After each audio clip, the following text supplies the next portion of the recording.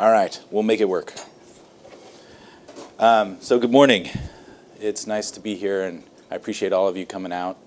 And today I spent a little bit of time talking about kidney function after kidney surgery. So obviously the kidney plays a vital role in filtering our blood. And whenever we talk about surgery, like you just heard from Dr. Chung, removing a whole kidney or removing part of a kidney may impact how well your kidney can work and filter the blood. And we're just now starting to better understand the long-term implications of changes in kidney function after surgery.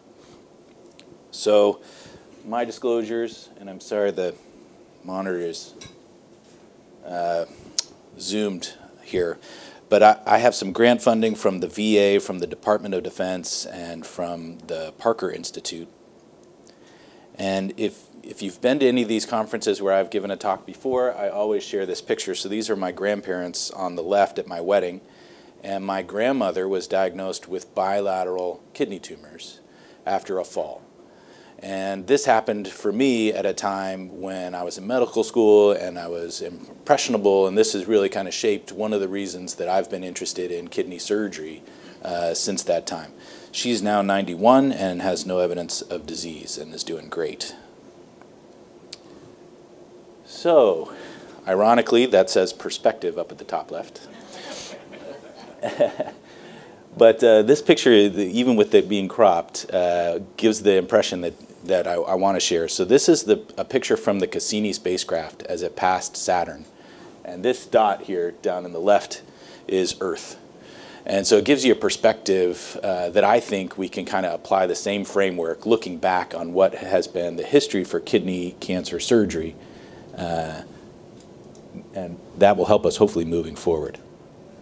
So what I'd like to do is I'd like to share with you the impression of how much things are changing and how quickly they're changing for kidney cancer research, and how this has been a phenomenon really of the past 20 years. And talk more then about kidney function, how that fits into all of the work that's ongoing, and then what we will be doing for patients who need kidney surgery in the future. So this slide will come up quite a bit today. 60,000 patients are estimated to be diagnosed with kidney cancer in the United States every year, and over 14,000 patients will die from kidney cancer. And so that's the burden of disease, the scope of the problem. And one of the reasons that in the past 20 or 30 years things have been progressing more rapidly is that we're diagnosing more and more patients with kidney cancer over time. So this line here is the incidence of kidney cancer in the United States, and over the past 40 years you can see that the general trend is that we're finding more and more patients with kidney cancer.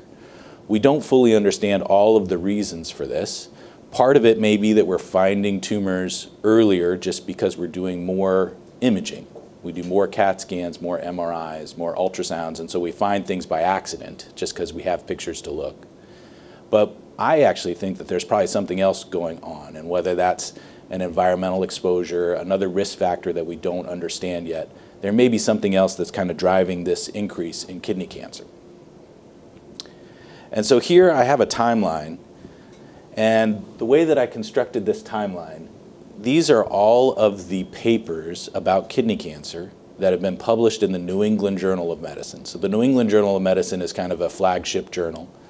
And if you look over time, in the early decades of the 20th century, there were almost no articles about kidney cancer. And if you look, I had to even shift the time scale so that after the 1990s, we went by 5 years, and it's even hard to fit all of the papers in from the last few years. But what you see is that all of the drugs that have come out in the past 10 plus years now for kidney cancer, most of those trials have been published in the New England Journal of Medicine, and so they show up on this timeline. And so you can see the new drugs, when to use the new drugs, and how to manage kidney cancer has really been a phenomenon where this research has been coming out very recently. So this is a rapidly moving field. But today, I'm going to talk about just the papers that are kind of still here in bright white, and then the ones that are grayed out are all the other things that you're going to hear about from other speakers today. But the main talk is about kidney function after surgery. So that first paper that I'm going to refer to is from back in 1991. And this was a report in the New England Journal where they had taken a patient who only had one kidney. They were born with one kidney. and had a tumor in that kidney, and they did a partial nephrectomy. So you just saw beautiful videos from Dr. Chung about a robotic partial nephrectomy. And what they asked is, what was the impact to kidney function over time in the patients that they did this type of surgery? And their conclusion is that after they did the surgery, the patient's kidney function remained stable over time. So if you can preserve enough kidney function that you don't leave the patient on dialysis, then they're going to find a new baseline and kind of sit at that new baseline, hopefully forever. And that they won't be at risk of kind of progressive decline of kidney function. Like if you could imagine almost like a spiral, where if we took out some of the kidney and the kidney function was worse, is that going to accelerate chronic kidney disease or worsening of kidney function over time? And so then so for a long time, that meant that we were comfortable taking a whole kidney out, because we thought, okay, if we can take a whole kidney out and we don't put that patient on dialysis, then they're going to find that new baseline, they'll sit there forever, and it'll be okay. And then, in 2004, another paper came out, and this is from the Bay Area, and they used 1 million patients in the Northern California Kaiser system. And all they asked was a very simple question. They take 1 million patients and they say, what's your kidney function? And then based on your kidney function, what's the chance that you're going to get admitted to the hospital or have a cardiac event like a heart attack or a stroke or die? And if I asked you that question, I'm sure that you would be able to say, you know, kidney disease is bad, and if you're on dialysis, it's bad for you, right? And we all knew that as doctors, but what this paper was really helping us to understand is that even if you had slight decreases in kidney function, you were more likely to have admissions to the hospital, you were more likely to have heart attacks and strokes, and you had a higher risk of death. Even for small changes in kidney function that we would have blown off in the past and said that it'll be fine. We'll take your kidney out, you'll have a slightly reduced kidney function, but you'll be okay because we'll be stable. Well, that paradigm started to change when we worried about these patients. Now, these 1 million patients in Kaiser didn't have surgery. These are patients that just had their kidney function checked, and maybe their kidney function was because of high blood pressure or diabetes or other things. But this paper really shifted the surgical plan so that we would start trying to save kidney function whenever we could. And so that meant doing more partial nephrectomies. So I'm going to back up a little bit and talk about the history of partial nephrectomy. So the first paper that I could find talking about partial nephrectomy when you didn't need to do a partial nephrectomy. So this is a patient that's got 2 kidneys. You could theoretically take one of them out, but you chose to do a partial nephrectomy anyway. That first paper was from 1950. There was a series that was published in the 80s, and then in the early 90s, a series showing equal cancer outcomes for doing partial nephrectomies. So this is really something that has been recent and accelerating. So I know you saw videos from Dr. Chung. I have one video in here, so I apologize if you don't like watching surgery videos. This is what we do all the time, so maybe we're a little bit desensitized to it. But this is from a camera in the light of an operating room. So when we show videos from a robotic surgery, we have a camera inside the patient. It's easy to show those videos. This one is from the light overhead, and this shows an open partial nephrectomy. And a lot of the issues that you were talking about with Dr. Chung become relevant here. So the kidney's job is to filter blood. If we're going to cut into the kidney, we worry about blood loss, and we have to do something to prevent it. This is very similar to plumbing. Right? If you're going to change a pipe or a toilet in your house, you turn the water off to your house, right? So that you don't have this huge mess when you open up a pipe. Same thing that goes on when we want to cut into a kidney. It's fancy plumbing. So what we have here is a clamp that's squeezing the kidney so that some of the kidney still has blood flow going to it, but we basically turned off the circulation to the part of the kidney that we want to work on. And then with a knife, we can literally carve the area that has a tumor out from the rest of the kidney. And so this is a process that is meticulous and very stepwise. And this is obviously what we do in an open surgery. And like Dr. Chung said, more and more of this surgery is being done robotically. But these give you a nice picture of what the inside of the kidney looks like and how we can sew the vessels closed, cut out a tumor, feel confident that we're getting all of the tumor out, and at the same time save some of the kidney function by saving some of the mass. And we have fancy things like this is an argon laser that we can use to cauterize the surface of a kidney and do other things to make sure that we don't increase the risk of bleeding. But this is a more technically challenging operation than taking the whole kidney out. Taking the whole kidney out, to get back to plumbing, is 3 pipes. There's blood flow going in, there's blood flow coming out, and there's the urine going down to the bladder. And if you tie off those 3 pipes, there's nothing else attached to the kidney can come out of the patient. To do this partial nephrectomy, it's more involved because we worry about blood loss and we worry about bleeding from that raw surface of the kidney afterwards. And because it's a more technically challenging surgery, people weren't doing this very often until we had a reason to do it. And this reason of saving as much kidney function as we can has really been what's been driving this field. And so after we do all of our maneuvers to cut out the tumor, we can put some fancy things on the surface to try to prevent it from bleeding. We put our stitches in, and then we can close the patient and be done with the operation. And so now you've kind of seen videos from the robotic angle as well as the open surgery angle. I wanted to make one comment because someone talked about maybe a surgeon being in India doing the procedure, right, with the robotic surgery, and this idea that maybe robotic surgery is misnamed. Well, one of the interesting, since we're talking about history of surgery, one of the interesting things is DARPA, the Defense Department, funded the initial development of the robotic surgery platform here at Stanford.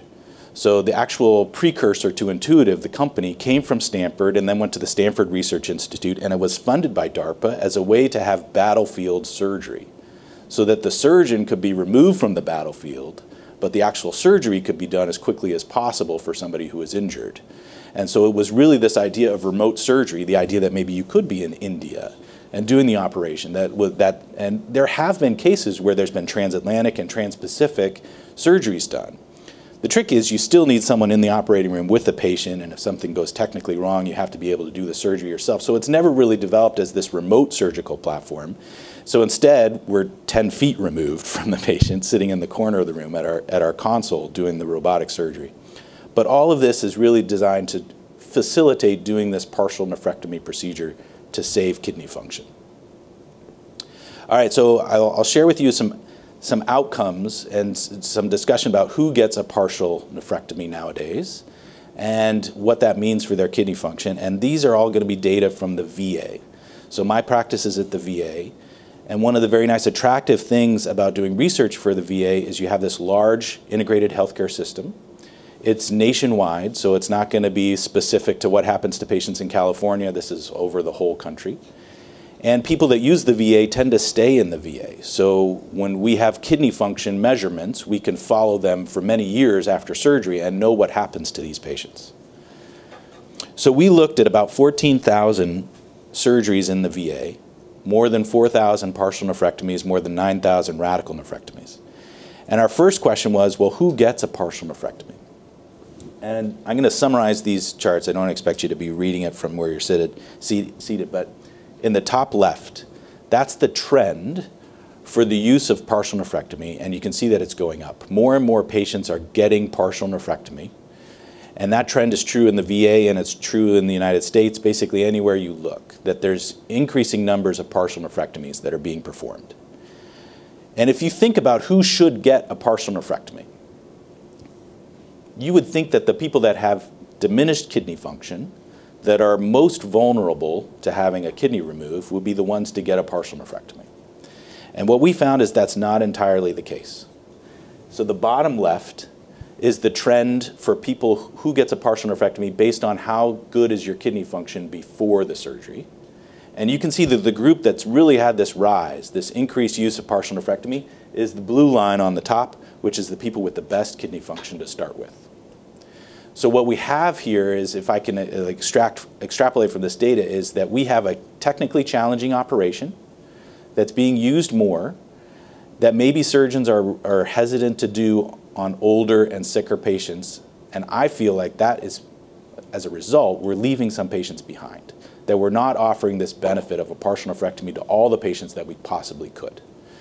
It's not to say that we should be doing a partial nephrectomy for everyone. It's not a one-size-fits-all. There was a question earlier about how do you decide partial nephrectomy versus radical nephrectomy, and there are factors about how big the tumor is, where it's located in the kidney, how close it is to blood vessels and to other things that may make a partial nephrectomy very challenging and maybe unsafe. But when we can offer it, I think we should offer it, and we should be offering it to the people who need it the most. And so that kind of idea that maybe this increased use is really helping the patients that are the healthiest going into surgery, you can kind of see here on the right figure. And so the yellow goldish line is your chance of getting a partial nephrectomy. And when we first started looking, back in 2002, when there were fewer cases being done, they were really being done for people who needed it the most, these people with poor kidney function. And then about 2004, these started to flip. And now the patients with the poorest kidney function, they're getting more partial nephrectomies than they were a decade ago.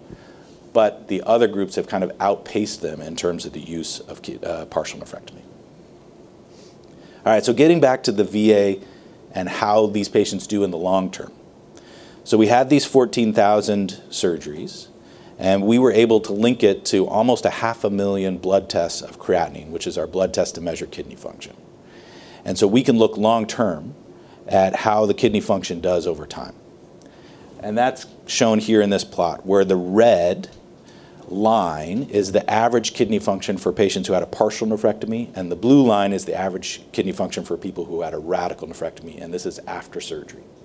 So you can see the red line is higher than the blue. In other words, partial nephrectomy saves some kidney function, and if you have a radical nephrectomy, you have lower kidney function afterwards. But gets back to this idea that we saw from that first paper, the 1991 paper in the New England Journal, which is the kidney function over time looks pretty darn stable. And so there is this idea that after surgery, if we do a partial nephrectomy, we'll save some kidney function, and we don't expect that it's going to accelerate any kind of decline in kidney function over time. And the other question that we wanted to ask is,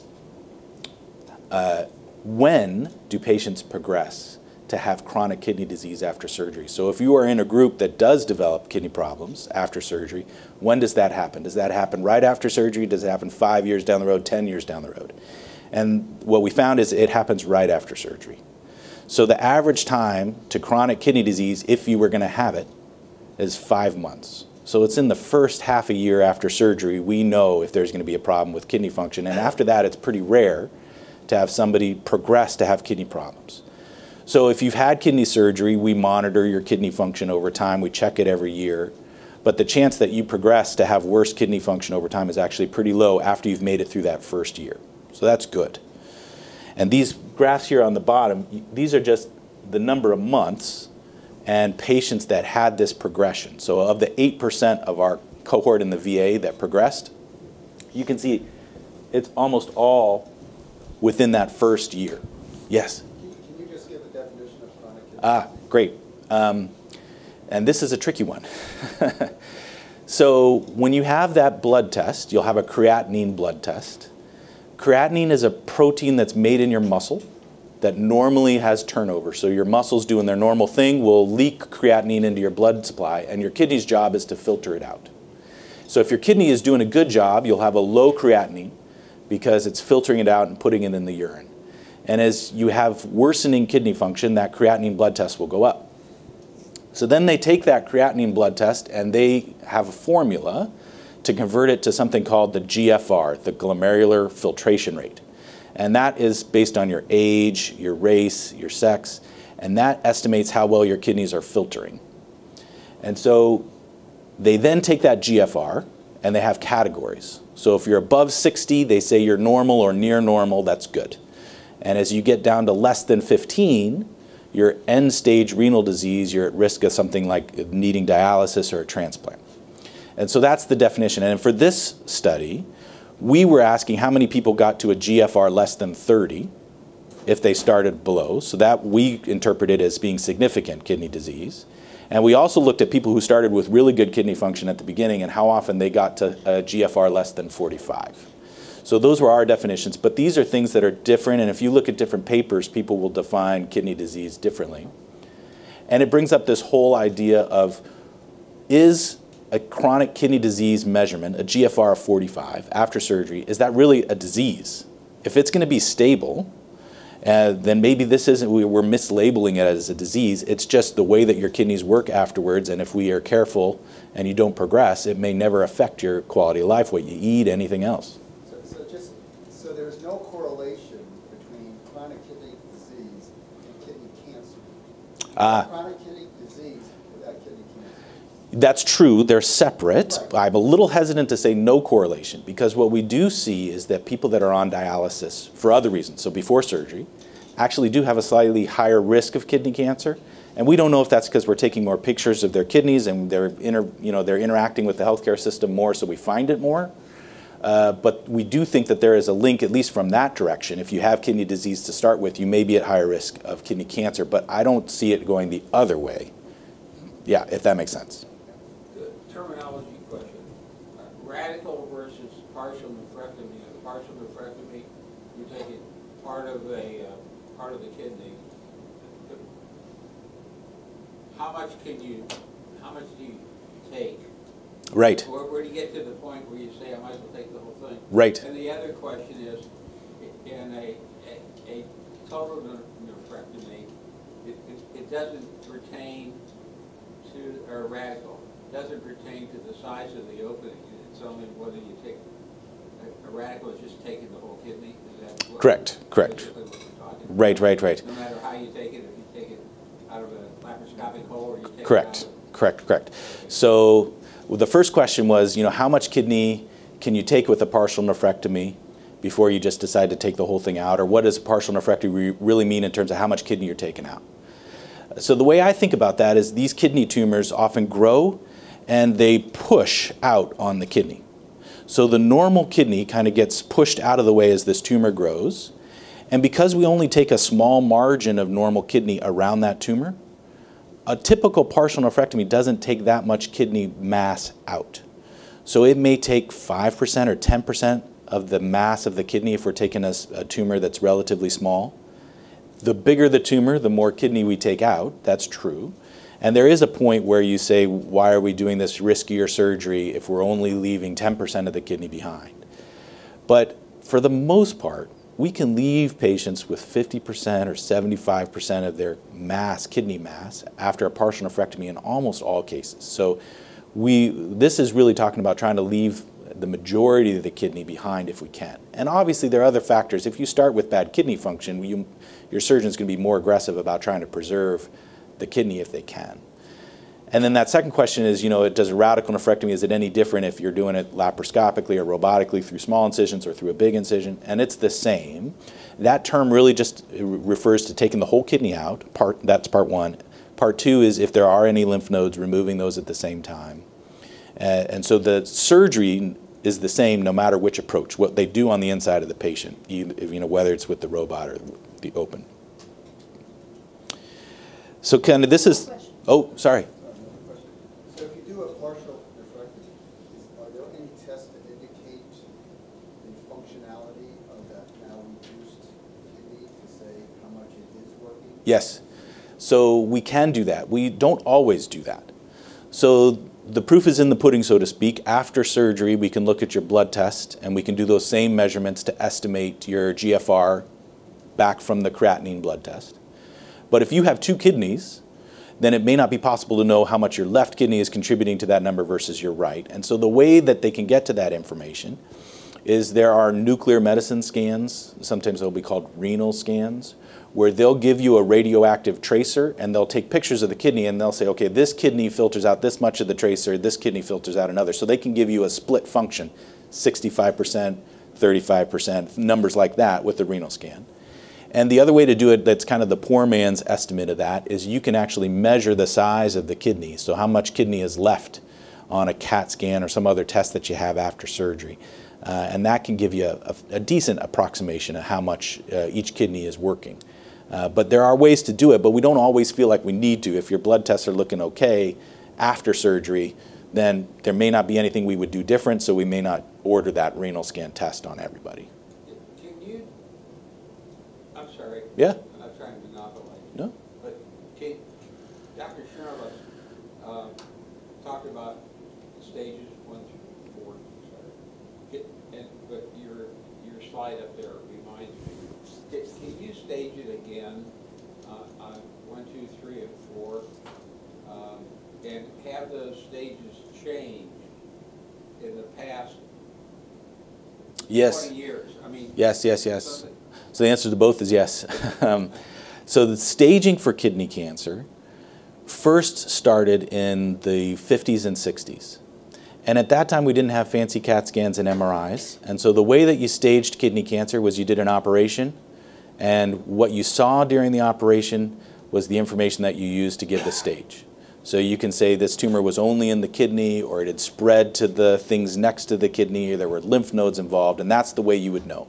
And so the first staging system for kidney cancer was exactly that. What do we find after surgery? And over time, as imaging has gotten better, we've adapted that same approach to what we see on the pictures, whether or not you can have surgery. So stage 1, if you can imagine, is going to, and so I'll back up a little bit to hopefully explain things.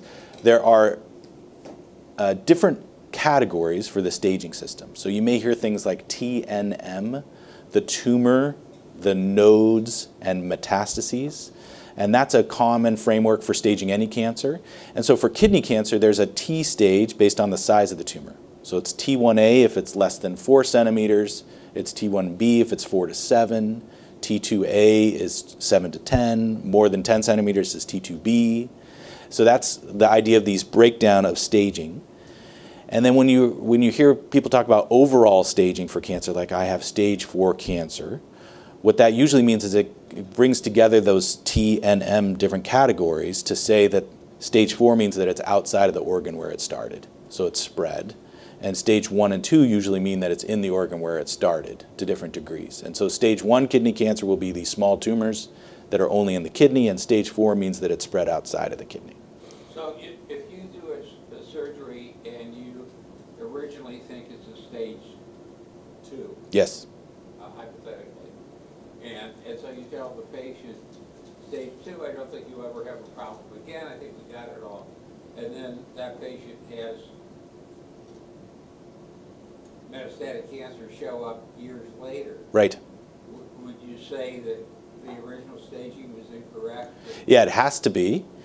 But this is one of the things that kidney cancer does that has kind of evaded us, just like it's evaded your body's ability to clear cancer. Kidney cancer can sometimes be dormant and come back years after the surgery with no signs of cancer in between. So kidney cancer can do these things that we don't fully understand, and we don't know where those cancer cells are hiding, but they were there before. So somehow, in that case, where somebody had a stage 2 cancer, they had surgery, and it comes back years later, the stage was wrong. We just didn't have a way to know that the stage was wrong at the initial time, if that makes any sense. So there are a percentage of patients where, just like you said, we do a surgery, we think that we got it all, that still will have the cancer come back. And that's why even when we think we got it all, we'll do those annual follow-ups, we'll do lab tests and imaging as a way as a surveillance strategy, so that if it does come back, we know about it as soon as possible. All right, so I'm gonna wrap up here. So getting back to the pictures from Cassini. In the past, and this is not distant past, this is 20 years ago, the vast majority of patients would have their whole kidney removed, and everybody was treated the same. If you had something seen in your kidney, whether it would look like a complex cyst, if it looked like a tumor, it didn't matter. The approach was the same, and that was that we'd take the whole kidney out. And we have increasing numbers of approaches now of things that we can do, and one of our motivating factors is to try to save kidney function wherever possible. So now in the future, we're going to be doing more and more partial nephrectomies whenever we can. Dr. Chung mentioned ablation, so that's another strategy that saves kidney function if we can. Just treat the one area of the kidney by freezing it or heating it.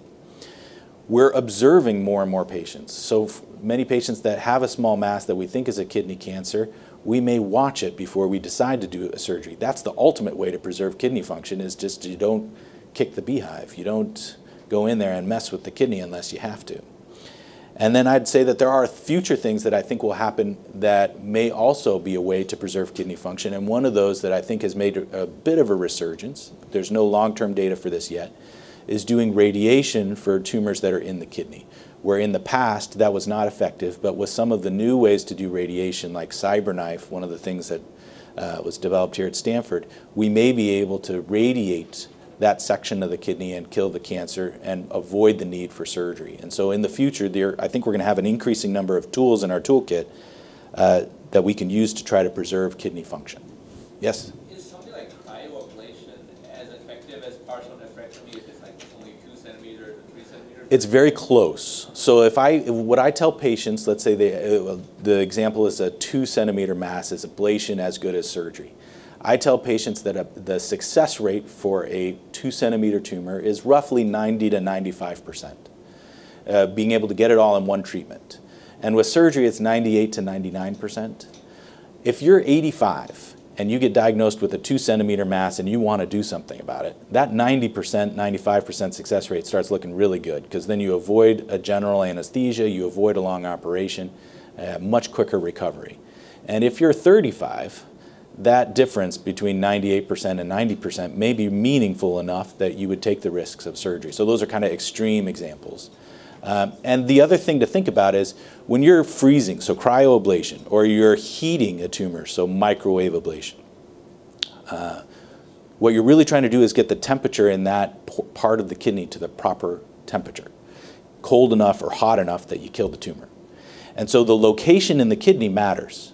If you're near a blood vessel, then you've got body temperature, 98-degree blood running right by that tumor. You may not be able to freeze it cold enough to get it all. And so the location of the tumor for some of these ablation strategies matters.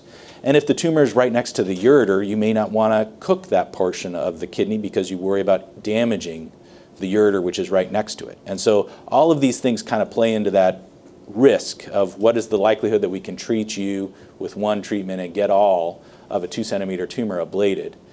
But roughly, it's actually pretty good. And as the tumor starts to get bigger, that's when those numbers drop off, because it's harder to get that much of the kidney to that correct temperature for the ablation. But that's exactly what we think about with all of those questions. So again, I appreciate your time, and I'm glad that you all could make it, and I'm happy to take any questions.